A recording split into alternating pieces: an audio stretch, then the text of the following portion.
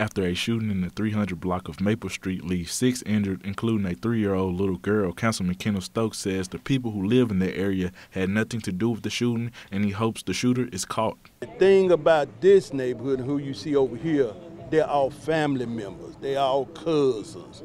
They were not in what they call a beef, a fight with anybody. But someone else in some kind of altercation was over here visiting, and the word got out, and that's how someone came and did a drive-by. After multiple shootings in the capital city over a span of 4 days, Chief Joseph Wade of the Jackson Police Department says you will see a major change in the streets. You're going to see a very large combined effort with Capitol Police and the Jackson Police Department to address these issues.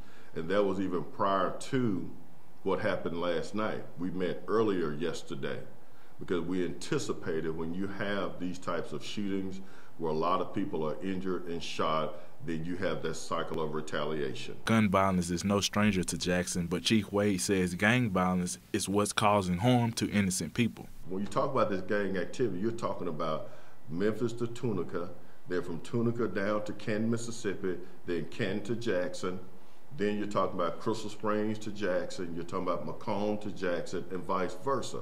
It's a pipeline of individuals. They are involved in gang activity, but they're also involved in guns. They're involved in drug activity, so we have to deal with it holistically. Chief Wade wants the community to continue to help to find the bad actors across the city of Jackson. Reporting in Jackson, Jalen Anderson, 12 News.